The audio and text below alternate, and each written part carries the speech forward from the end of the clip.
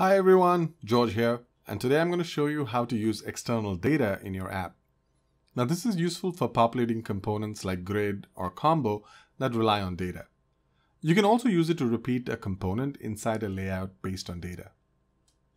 You can access and configure data sources from the Data tab in your toolbox, and data sources you see here are automatically shared with any app living under My Projects or a group workspace.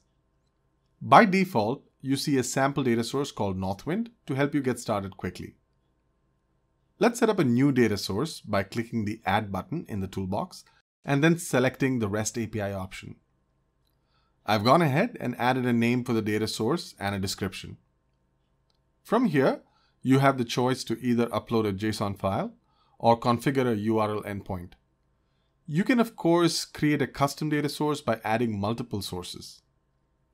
For now, let's add a JSON file and click on the select fields to continue. Now you see all the available fields in the collection and the detected data types. You can override the data types by clicking on the data type button, and we show some recommended options based on what we have discovered in your data. On the left, you have the option to rename the collection and to add additional sources directly from this dialog. For instance, to add a URL source for JSON, add a collection from here. Now you can add a URL and any headers expected for your request. Once you're done adding sources, checking Select All makes all the fields available for you to use in your app. Hit Done to see the new data source listed in your Data tab.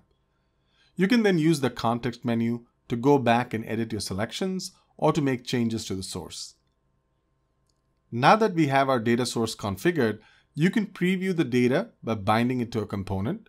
Components like the grid or combo are data bound by default and have a data property in the property panel that you can configure.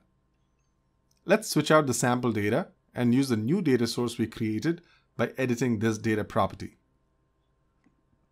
Now to simulate repeating items based on data, let's add a card and set the repeat property to data and select the preferred data source. Once you do this, the content field shows a Connect to Data icon button. Let's connect the title and subtitle to some of the fields available. To bind the avatar, select it and set it to the type image. Now you can connect it to an avatar URL available in the data source. The generated cards have a transparency to differentiate it from the source card, and deleting the source card will remove all the repeated items. By default, we show 5 cards during design time, but you can change that. You can also add wrapping to the parent layout and set overflow to auto so that when multiple cards are shown, you still see them in a scrollable list. When you preview the app, you will see all the cards being populated based on data. And in the code preview, you can see how the repeat is generated in code. This wraps up the tutorial on how to add external data in your app. Check out the other videos on Indigo.Design App Builder, and don't forget to subscribe to this channel to get updates when we post new videos. See you soon.